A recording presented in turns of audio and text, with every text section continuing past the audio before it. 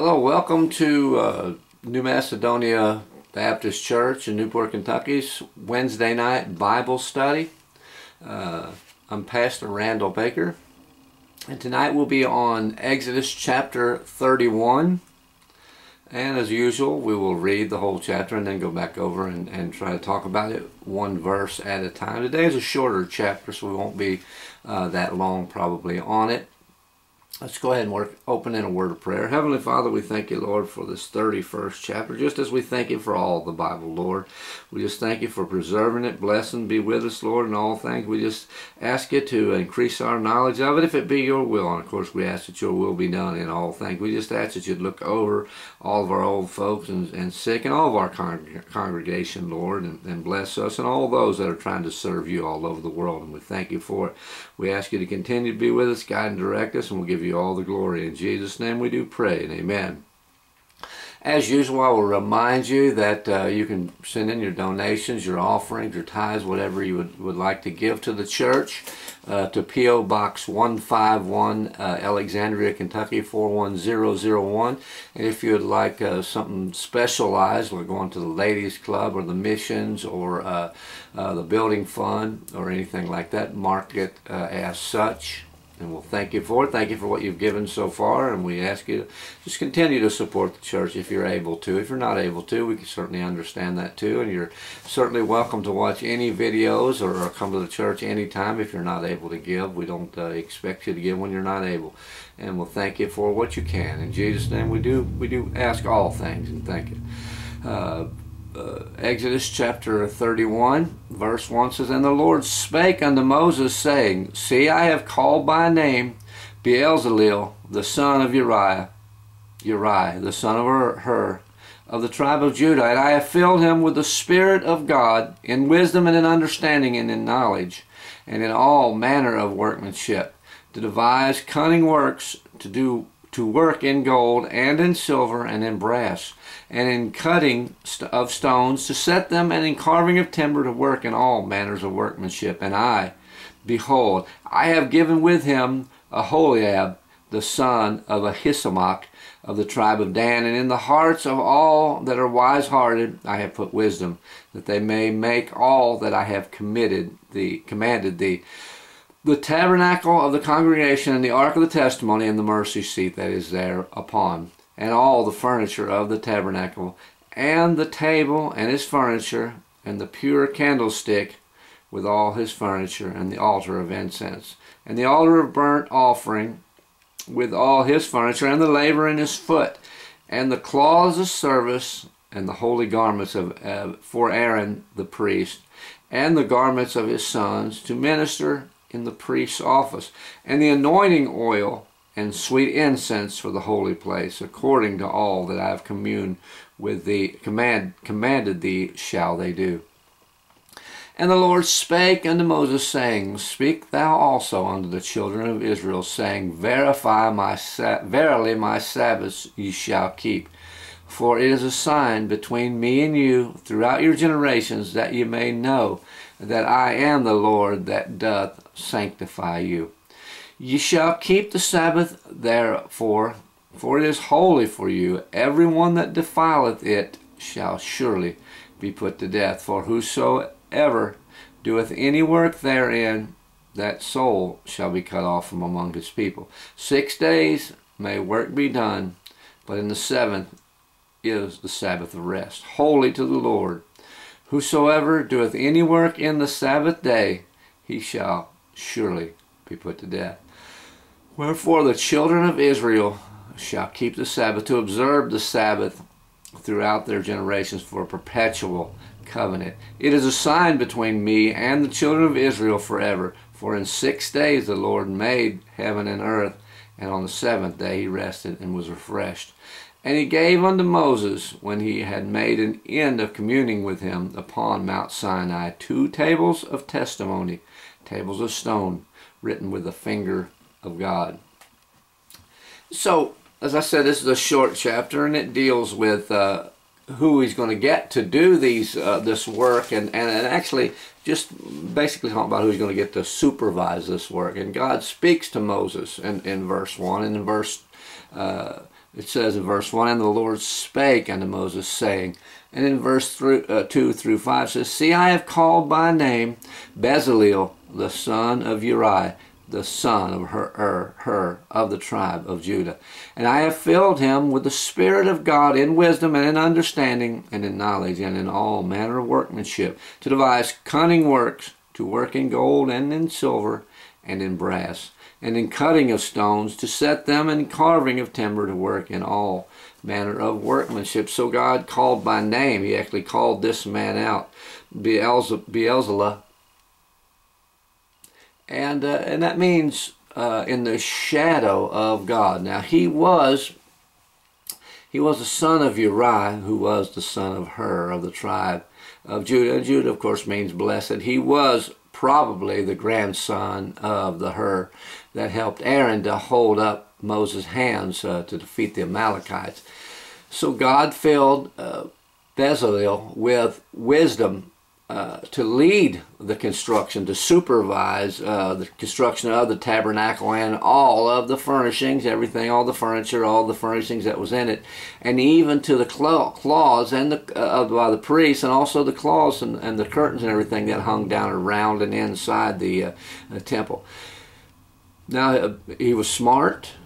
He was knowledgeable, he was wise, and he was a skilled craftsman in all things. And it was all given to him by God. God said, by all the wisdom and stuff that I have given him, all the wise heart that I have given. So he could do it all. He could work in gold, he could work in silver, he could work in brass. He could cut stone and set the stone. He could carve wood. He could do anything that needed to be done. Of course, he supervised that. It was a bigger job than one man could do, but he supervised that. So in verse 6 it says, and behold, I have given with him Aholiab, the son of Ahisamach, of the tribe of Dan. And in the hearts of all that are wise-hearted I have put wisdom, that they may make all that I have commanded thee. So God gave Bezaleel an assistant named Aholiab, and his name means the tent of the Father, which probably or maybe be a reference to the tabernacle itself, which means tent.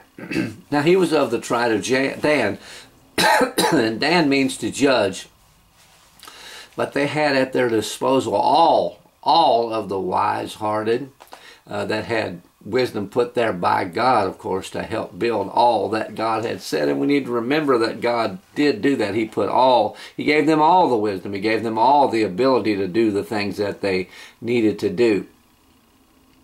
Verses 7 through 11 says, the tabernacle of the congregation and the ark of the testimony and the mercy seat that is thereupon, and all the furniture of the tabernacle, and the table and his furniture, and the pure candlestick with all his furniture, and the altar of incense, and the altar of burnt offering with all his furniture, and his laver and his foot, and the cloths of service, and the holy garments for Aaron the priest, and the garments of his sons to minister in the priest's office, and the anointing oil and sweet incense for the holy place, according to all that I have commanded thee shall they do. So he listed all this that needs to be made. Number one was the tabernacle itself, which was the tent and the outer court and the inner court, the holy place and the most holy place, or the holy of holies. Number two, he lists the ark of the testimony, or the ark of the covenant. And three, then he lists the mercy seat, which is the lid for the ark. Number four was all the furniture and all the things within the tabernacle. Five, the table, the showbread, and the vessels, or the tools they used to work on that showbread with. And then the sixth was the candlestick of pure gold, the golden candlestick, the lampstand. And seven was the altar of incense, which we just read about in the last chapter. And six was the brazen altar, which is what they sacrificed everything on. Nine was the laver and his foot, which we just read about also, which the priests were to wash in before they came into the temple, so they would die not, the Bible says, or they would not have a plague on them.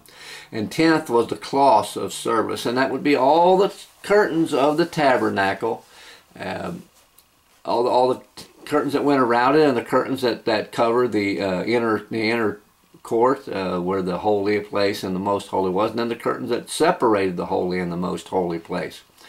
11 was the holy garments for the priest to wear. That would have been what Aaron wore with the ephod and the curious girdle of the ephod and the robes and everything, the mitre and everything at Aaron wore, and then the stuff that his sons wore to minister to God. And 12 was the anointing oil.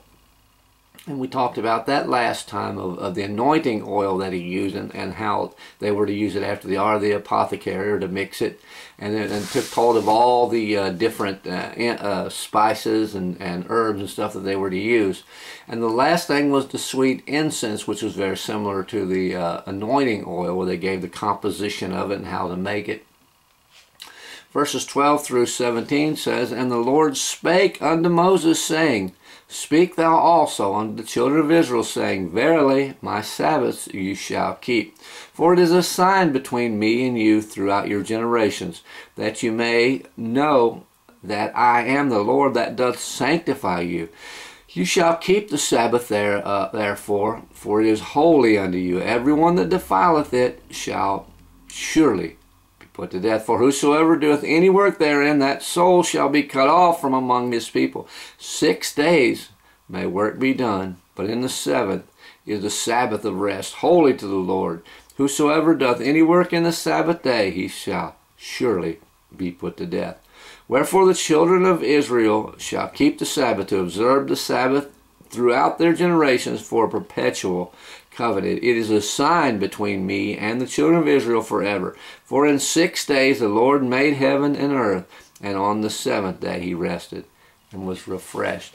So God tells Moses, he tells him to tell the people of Israel that verily, and that's truly, that they will, that they should, that they need to, they have to keep the Sabbath. And Sabbath actually means rest, or an intermission, a break between something. And God says that the Sabbath is a sign. It's a sign that he has given them. And we know that the Bible says that the Jews require a sign, or they seeketh after a sign.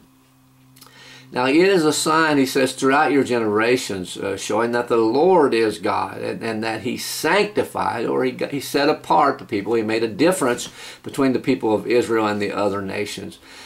Now, just as God created the world in 6 days and rested on the seventh, the Jews were to work 6 and then rest on the Sabbath. The Sabbath for Israel was a Saturday. It was from sundown on Friday to sundown on Saturday.